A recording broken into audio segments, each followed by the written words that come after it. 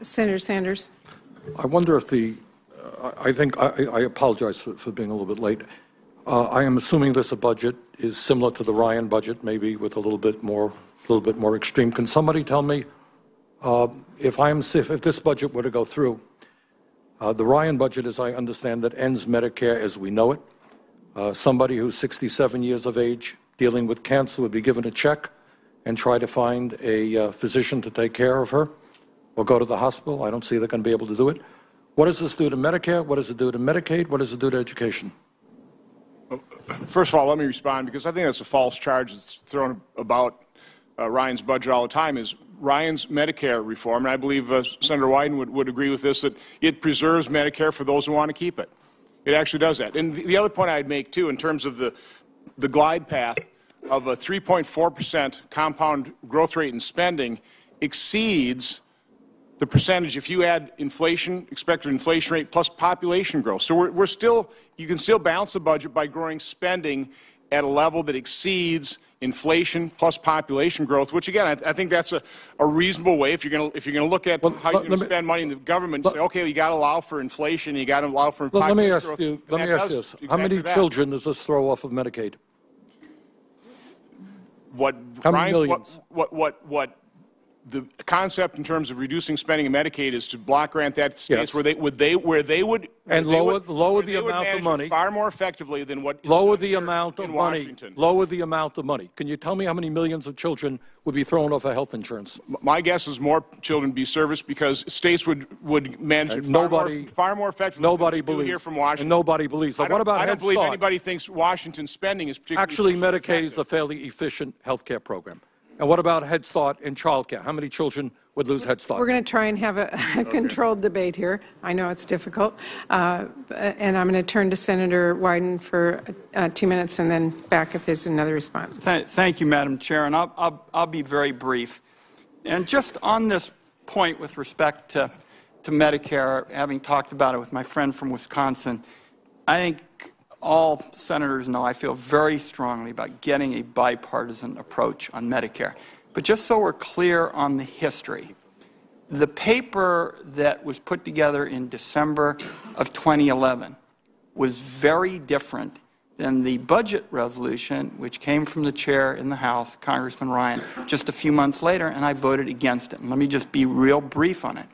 We cannot, colleagues, get a bipartisan agreement if the most vulnerable, those on Medicaid, really are in effect going to face the kind of suffering that you would see with a Medicaid block grant.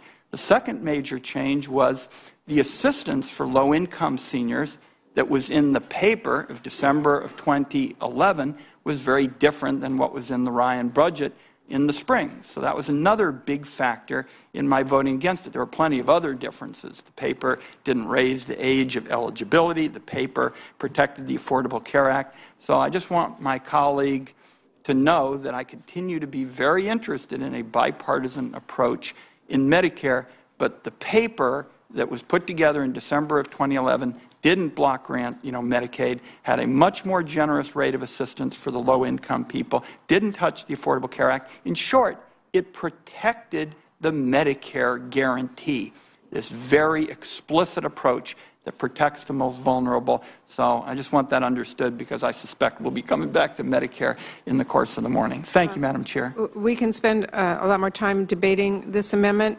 We do have 2 votes at 11:25. I know the Republicans have a lunch that you need to go to, and we want to stack as many votes as possible afterwards. So with the indulgence of the committee, if we could get in 2 more amendments before the votes. I would support that, and would just note with regard to Senator Johnson's amendment, it allows us to write the budget. It allows us to say how we do it. It just has to be balanced, and it doesn't direct cuts on any program. And we will have a lot more discussion about what the word balance means, but we'll turn to Senator Sanders and then 1 more amendment on your side. Senator Sanders. Thank you, Madam Chair. My amendment is slightly different than Senator Johnson's. Takes a slightly different approach because it does what I think the American people want us to do, and that is deal with deficit reduction but deal with it in a way that is fair. And what is fair is to understand that right now corporate profits are at an all-time high. I mean, large corporations are doing phenomenally well, while corporate income tax revenue as a percentage of GDP is near a record low. So that's a fact. Corporations are making huge amounts of money, and yet what they are paying in income tax, about 12% of their profits, is the lowest that it has been since 1972. Furthermore, not a whole lot of people know this, 1 out of 4 profitable corporations pay 0 in taxes. So the debate that Senator Johnson and I have about how you do deficit reduction, he does not, as I understand it, want more revenue. What he wants to do is cut, and I believe some of those cuts would be absolutely devastating. What I'm saying is we need more revenue. All right, if we need more revenue, and actually some Republicans agree with that, what's the fairest way to get it? How do you do it? Well, a lot of ways you can get revenue. You can do it in a regressive way. We could raise taxes on the middle class, working families. I don't think that's a good idea. Those people are already hurting. Now, here is, according to the GAO, Government Accountability Office, here are about 1 out of 4 large profitable corporations pay nothing in federal income tax. Let me just give you some examples. When Bank of America, Citigroup, Wells Fargo, and other large financial institutions needed a bailout, they came to the United States Congress. They got $750 billion. But when we asked them to help us with deficit reduction, Senator Johnson, you know, amazingly enough, they're no longer great lovers of America. Kind of forgot the people who bailed them out. Let me just give you a few examples of what's going on in terms of the loopholes. When we talk about loopholes, let me give you some explicit examples. In 2010, Bank of America set up more than 200 subsidiaries in the Cayman Islands, which, as you all know, has a corporate tax rate of 0, to avoid paying U.S. taxes. It worked. Not only did Bank of America pay nothing in federal income taxes, but they received a rebate from the IRS worth $1.9 billion that year. How's that? Profitable corporation pays nothing in federal taxes, receives a rebate of $1.9 billion. Citigroup, another bank bailed out by the taxpayers of America, has paid no federal income taxes for the last 4 years after establishing 25 subsidiaries in offshore tax havens and receiving more than $2.5 trillion in total financial assistance from the Fed and the Treasury Department. So I can go, it's Wells Fargo, ExxonMobil, Chevron, General Electric, Verizon, Honeywell, you name the large profitable corporation.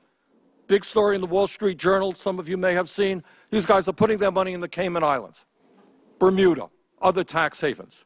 So I have the radical idea that as we deal with deficit reduction, maybe we don't cut Social Security and benefits for disabled veterans and Medicare and Medicaid and education. Maybe we plug these loopholes and ask these guys to stop paying their fair share of taxes.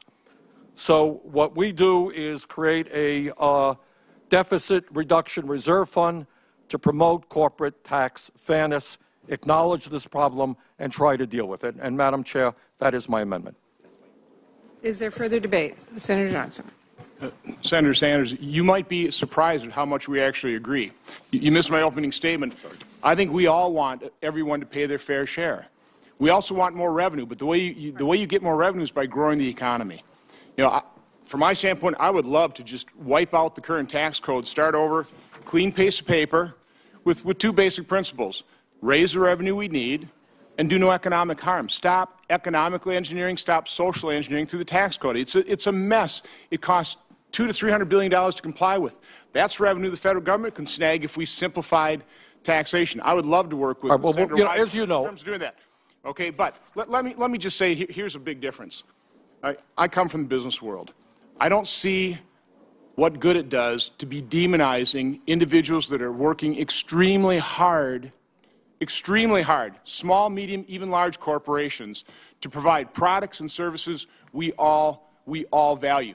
I'll tell you what, it is not easy. It is not easy to conceive of, produce a product or provide a service at a cost that is less than you can sell to the open public. Okay, that is a hard thing to do. That's why so many businesses fail. And when we demonize those individuals that are working hard to not only provide for themselves, where did I but all their demonize? employees, Senator Sanders. you're doing it all the time. So again, the point being, the way we raise revenue is through economic growth. The numbers I cited you missed. From 2009 to 2012, with the meager economic growth we had, we increased federal revenue to the federal government by $344 billion per year. We just returned to a normal economy by getting government out of the way, reducing regulations, reducing tax, or certainly not increasing tax burden like we had in 2007. At 18.5% of GDP, that would add $435 billion per year. Add that up over 10 years. That's how you gain revenue, by celebrating success, by incentivizing it, not demonizing it, not having a chip on your shoulder that these people are doing some kind of evil thing. They're producing products and services we all value. That's what made this country great. Is there further debate? Madam President. Further debates? Sure. Senator Enzi. Madam Chair. I think this makes a great political statement, but it's a little short on how it would be done. And I know that we don't get into the details of how things are done. That's why we have a finance committee that works on these sorts of things. But the last time that Congress dabbled in trying to hit the rich was the alternative minimum tax. And everybody in the country is beginning to have was beginning to have a problem with the alternative minimum tax. So we had to do some changes there. When we try to pick on a specific thing, and this sounds like it needs picking on, you got to be very careful in how you do it so that it's fair and so that we don't have some unintended consequences from other companies, particularly startup companies that might be having a problem that have nothing to do with the Cayman Islands. So it's going to take some real care to be able to do what you're doing here. But heck, I not only think that every corporation ought to pay a tax, I think every person ought to pay a tax. Every person gets a benefit from something in the United States. Now, it might be just a dime, but ought to be something. Further debate on our side? Well, if I might just respond, I think Senator Enzi is right. He knows and I know that there are limitations to what this committee does. We do a blueprint. We don't get into all of the details. Essentially, as I see this vote, this is not a political issue. Use the issue of fairness. So let me go on the record. I don't think it's fair that Bank of America, that was bailed out by the taxpayers of this country, that makes huge amounts of profits, pays nothing in taxes. We're not here, Senator Johnson, to rewrite. I wouldn't mind starting from zero and rewriting. That's not what we're doing. But when you talk about a desire for more revenue, I think this is a reasonable way to go. I think most Americans do. The choice that we're facing is some of you guys want to cut, and hurt working families. And I'm saying here that I think when you have some of the largest financial institutions in the world paying nothing in taxes, really being quite unpatriotic, if I may use that word. This is not demonizing anybody. This is saying that I'm on the Veterans Committee. We got, as you well know, you're on the committee, I think. We got young men and women who have lost their arms and their legs defending America. And you got these guys putting their money in the Cayman Islands, not paying any taxes, and then having folks say, well, we got to cut back on disabled vets. So that's what the issue is about. And I would hope that we can have support to saying, no, it is wrong that multinational corporations pay nothing in taxes in this country, stashing their money in the Cayman Islands. All right. Senator Sessions, do you have an amendment on your side? Madam Chairman? Senator Enzi, I believe. Would there be any objection to putting in here profitable corporations who received a bailout? We should have had more restrictions on those folks at the time that we did the thing. It's an interesting point. We did point. some things for airlines before, and we never got any benefit out of that, although we all traveled. Well, let me ask you this. If I amended it, would you vote for it? What you're saying is we bailed out Wall Street. I think it's what you're saying. I voted against it. If you're prepared to support it, I'll make that amendment. I'm prepared to support it. All right, Madam Chair.